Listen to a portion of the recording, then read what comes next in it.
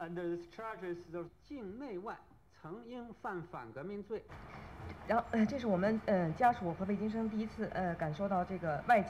部世界对他的关心，一定以前很多人关心的，但是这封信是第一次到我们手上，所以我觉得。But all he has done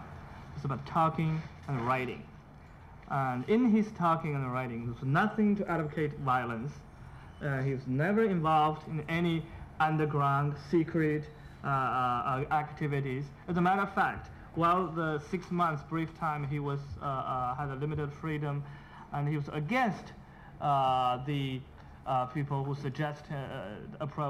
him to have any underground secret organizing activities, and he believed the openness, the non-violence, and he thinks that's within the principle of democracy, and only by doing that to promote human rights in democracy can the people can have the participation in public political life. Verdict of Wei Jingsheng by